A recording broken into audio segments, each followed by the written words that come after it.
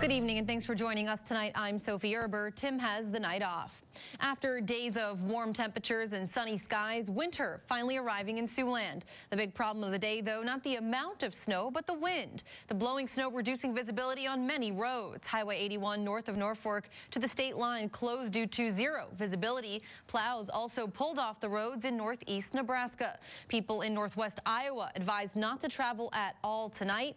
In the Sioux City metro area, visibility low in places, but roads mostly remained visible and drivable. Several communities in Siouxland are reporting multiple accidents. Now, officials reminding people to use caution if they need to drive somewhere, but warning that Siouxlanders should stay off the roads unless it is absolutely necessary. The wintry weather impacting not just travel, but also causing several downed power lines. Areas of Siouxland seeing power outages throughout the day. Hundreds of homes without power in Buena Vista County. And this morning, about 1,300 Sioux City residents had no power. As of news time, though, that number is at about 200 homes still left without power. Now, Chief Meteorologist Scott Larson joining us. Many Siouxland counties still under winter weather advisories and blizzard advisories. So when are those set to expire, at least as of right now, Scott? Sophie, those should be expiring by 9 o'clock this evening. It looks like at that point the blizzard warnings are going to be allowed to expire from the National Weather Service. In the meantime, though, we do still have some very difficult travel conditions out there. Wherever you see the purple on your screen, that is where travel is not advised, that being from the Nebraska, South Dakota, and Iowa DOT. As you move further north toward I-90, that red area on your screen, that is where there are impassable roads in southwestern Minnesota. Looking at the radar picture now, it shows that the snow is continuing to creep off to the east. Some light snow showers out toward Highway 71. The visibility, though, still remains bad across most of Siouxland. Many sites reporting less than a mile of visibility with the blowing snow. Winds remain strong. Here's a look at our blizzard warnings. Again, those are going to be allowed to expire at 9 o'clock tonight. As you move further south, that's where a winter storm warning is still in effect for the Omaha Metro. We'll have more information on how much snow piled up in Siouxland today, and we'll take a look at some of those powerful wind gusts, too. That's all in the 9 on 9 forecast in a few minutes. Sophie? All right, thanks, Scott. Well, several Siouxland cities currently under snow emergencies. Sioux City, Dakota City, and Storm Lake today releasing their emergency rules. Now, while the rules do vary, they all restrict parking in some form, and parking on emergency snow routes is prohibited. Vehicles parked in violation of emergency rules could be ticketed or towed. If you'd like, you could find your city's snow emergency rules posted on our website right now. That address on your screen, SiouxlandProud.com. And Siouxland facing dangerously high winds, as we mentioned today, with winds gusting up to 60 miles an hour. Driving turns difficult, of course, and this is especially true for truck drivers. KCAU 9 News reporter Lydia Vasquez shares how blizzard-like conditions impact drivers' schedules and how they manage to get through safely. I was supposed to have this back St. Louis 11 o'clock tomorrow. I'd be home for Christmas, but I probably ain't gonna be home. Truck driver Trent Singleton says drivers are usually on a tight schedule, but with bad weather comes delays. If you can't make it to your appointment, you just got to call them, reschedule. It ain't no sense you killing yourself or anybody else. Just get off the road, you know, that's the main thing to do. For some truck drivers, high winds not only put them behind schedule, but also affect their bottom line. You're probably only going to go 45 miles an hour just because the wind's pushing you back.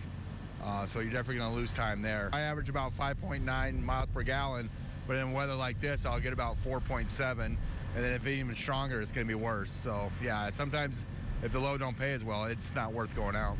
Another trucker says if a trailer carries less weight, it puts the driver at a higher risk.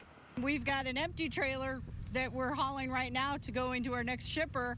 That's even harder to do because the wind catches that trailer and it wants to take the trailer in a different direction than the truck's going. Elizabeth Pratt says semis can't slow down nearly as quick as smaller vehicles. That's why she says it's especially important for everyone to take extra precautions during stormy weather.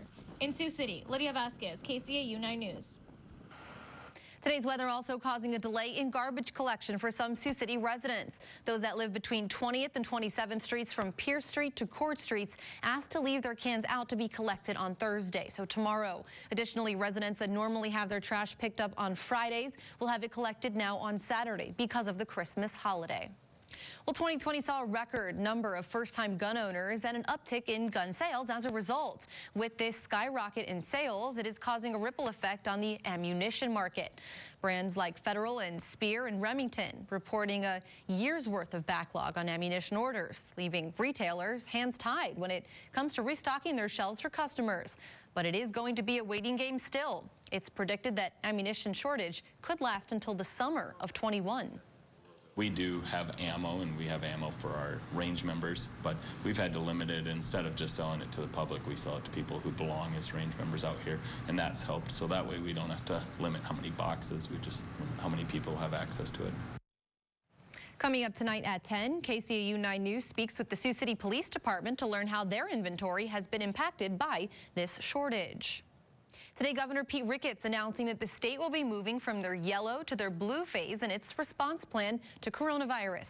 This after the percentage of hospital beds taken up by COVID-19 patients continues declining, below 15% for a 7-day rolling average. In the blue phase, selective surgeries resume without restrictions, and indoor gathering capacity goes from 50 to 75%.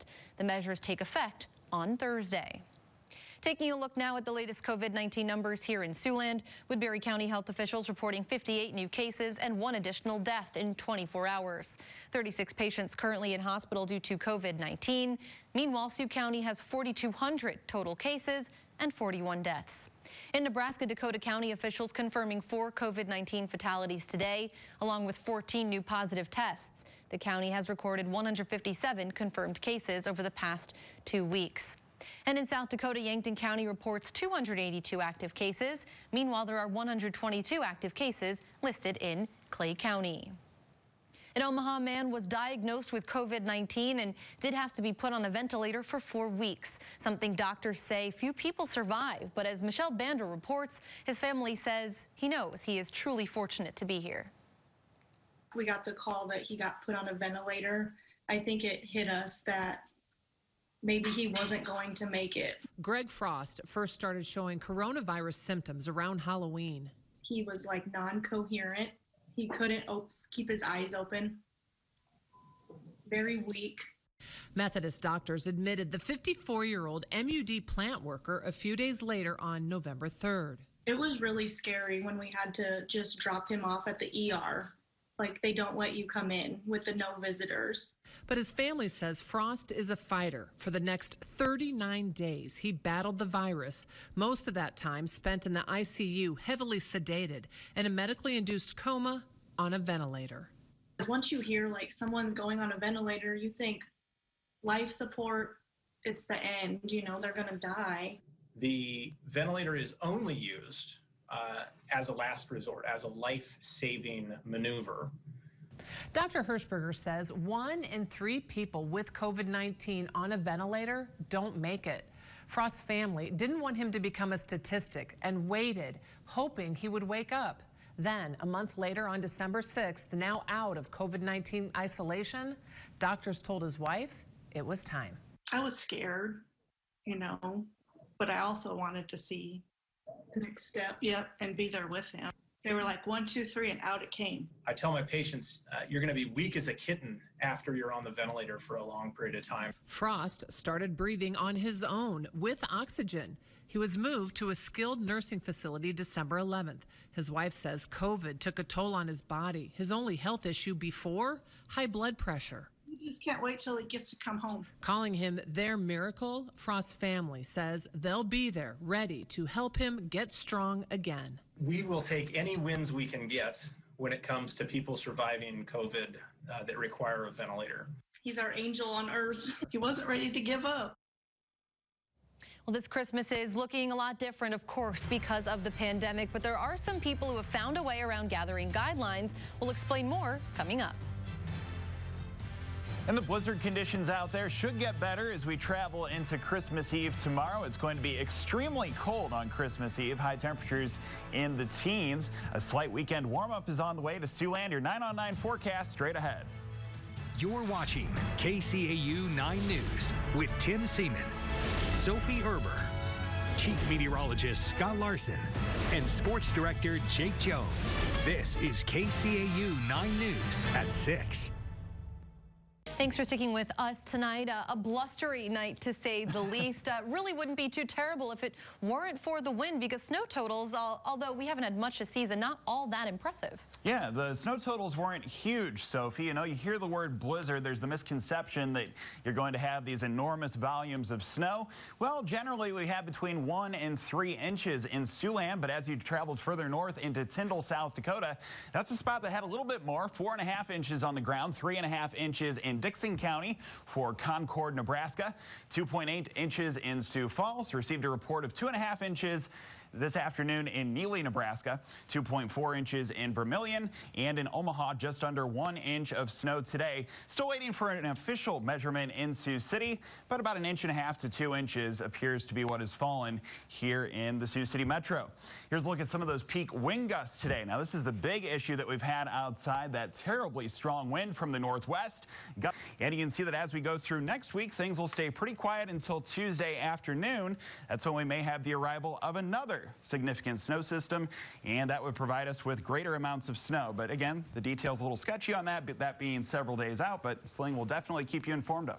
You will keep us posted, and if these nighttime temperatures hold on, we might not lose all the snow that fell this time. No, I think it should stick around through Christmas Day, Sophie. Makes some people happy. All right, thanks a lot, Scott. Well, for weeks, Cone Park has been making snow and getting ready to open up this afternoon. A few extra inches were added, of course, putting into question if people would show up to sled on the park's opening day. They did. 80 people were signed up today, but only 30 made it out to the park because of the warmer temperatures this season. As recently as yesterday, the ice skating rink still isn't ready, so tubing was the only activity offered. So we have a blizzard today, which we were not quite expecting, but I mean, it's new snow is always a good way to start our season. So we've had a few people come out. Hopefully we'll see more out here today, but it's kind of just a fun way to start the Christmas weekend too, just to come out and start tubing. You can purchase tickets if you'd like on the Cone Park website. That is coneparksiouxcity.com. The park says they will remain open, weather permitting, through the spring. Well, health officials tonight asking people to limit the number of their holiday gatherings. How some Iowans are finding ways to see family and still exchange gifts this holiday season. Coming up next. The pandemic has caused many people to change their plans this Christmas season. Those plans mainly involved not going where they originally planned to. But there is one exception. Roger Riley found that people are holding mini meetings up at rest stops. I'm at the Top of Iowa Welcome Center and Rest Stop north of Mason City on I-35. This holiday season, it turns out that this building is more than just a restroom stop for some families. So we're still going to spend Christmas by ourselves, and Katie and her family and David and his family also live in the Minneapolis area, so they'll be doing the same thing that we're doing. We just won't be together. For Dean and Mary Carnegie of Marshalltown, it was a chance to meet their daughter, Katie Peterson, from the Twin Cities. We're going to be at home this year, just the 4 of us, my husband and 2 boys. We're staying at home. This is the only traveling we're doing, is to meet my parents here at this rest stop. But when you meet at a rest stop, there's not a whole lot in the way of entertainment, just a chance to spend some time together in the lobby and maybe look at some pictures on the phone. Also, it was a time to exchange some gifts and get some goodies from Grandma. I did a bunch of baking for my grandsons because I have a surprise. We have families coming from all directions with, say, Marshalltown or Cedar Rapids and Minneapolis and Ames, Iowa and Minneapolis, and it's just a great halfway meeting spot for families. It's been very emotional. We miss each other, and we haven't been able to see each other much this year. Well, at the Top of Iowa Rest Stop, it turns out, is a place where families can gather, even if it's only for a short time. And we'd like to share some holiday greetings from the servicemen and women from the 185th. Hi, my name is Specialist Shay Gallus, and I'm a wheeled vehicle mechanic attached to Bravo Troop 113th Cav, and I'm from Remsen, Iowa, and I just want to say Merry Christmas to all my friends and family back home. Stay safe. I love you.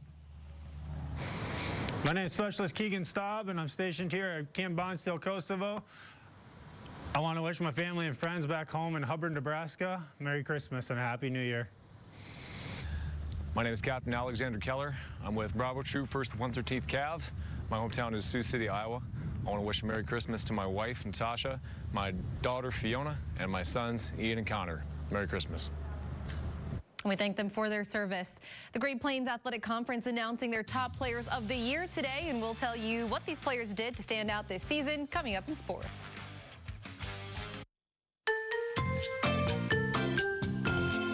Ashley Scoggin, she gets fouled and she gets the basket to boot. That'll cut into that lead, but Purdue is just too strong. Nebraska drops 3 straight with an 83-72 final. And actually, there's more basketball on the horizon. Some of our college teams, the Iowa, Nebraska, Iowa State, they're not playing today or tomorrow, but a couple of them are playing on Christmas, so that's kind of fun. Okay, something for people to watch at home. I'm assuming that'll all be at least online. Yeah, it'll be on TV. You can watch these things pretty much, just Google it. You'll find it out. All right, thanks a lot. And we will check in for one final look at the forecast. First, to take you outside right now in Siouxland.